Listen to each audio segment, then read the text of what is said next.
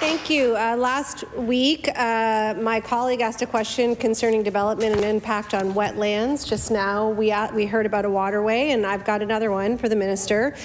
Given the lack of transparency under the new planning task force, my constituents have many questions about what environmental safeguards will be put in place for the Eisner Cove Wetland now that it has been designated a special planning area and development is being fast-tracked behind closed doors. Mr. Speaker, government needs to increase access to housing.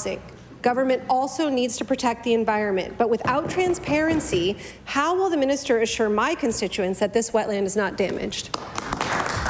The Honourable Minister of Municipal Affairs and Housing.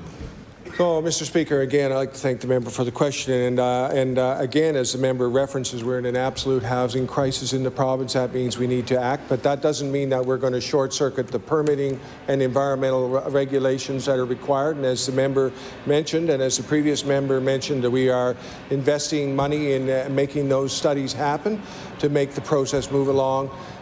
You know, and is it a crisis or not? It's an absolute crisis, and we are going to act to solve it. Thank you, Mr. Speaker. The member for Dartmouth South.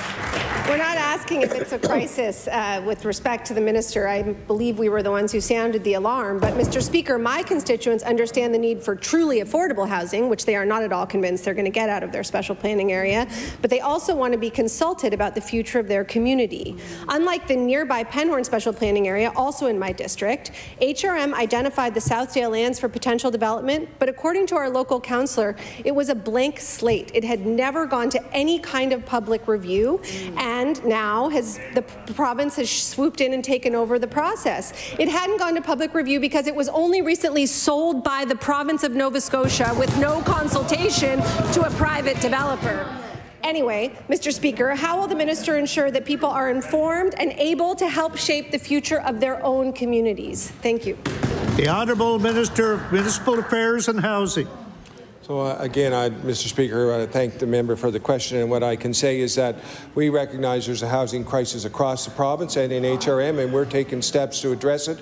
We've created the special planning areas to look at what we need to do as a province and what the HRM, to work with them collaboratively, look to what we need to do, what they need to do. We're addressing that in bills before this House in the special planning areas, and as I continue to reiterate, all required environmental permitting and all required permitting will be done. Thank you, Mr. Speaker.